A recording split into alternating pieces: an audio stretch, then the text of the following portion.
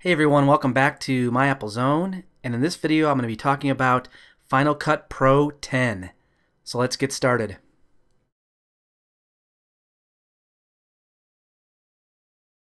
So today at the National Association of Broadcasters, Apple finally updated Final Cut Pro.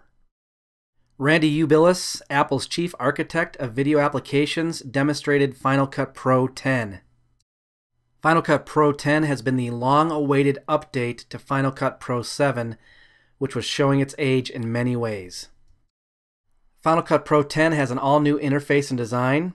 It's rewritten from scratch to support 64-bit architecture, which will allow the program to address more than 4 GB of RAM and take advantage of multi-core processors.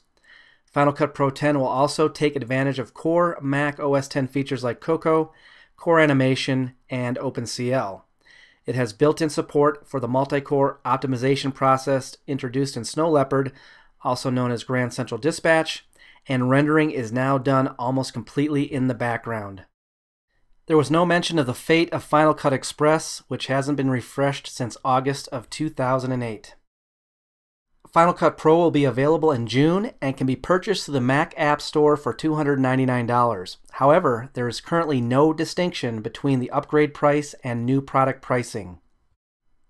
But at $299, Final Cut Pro 10 may not include all of the other applications currently included in Final Cut Studio: Motion 4, Soundtrack Pro 3, Color 1.5, Compressor 3.5, and DVD Studio Pro 4. There was also no mention of if or when these would be upgraded.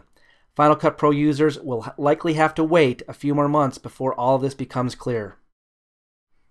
Well, that's my quick update on Final Cut Pro 10. I, for one, am really looking forward to Final Cut Pro 10 and will post a complete review when it becomes available.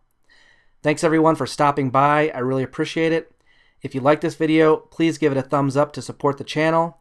And until next time, I will talk to you later.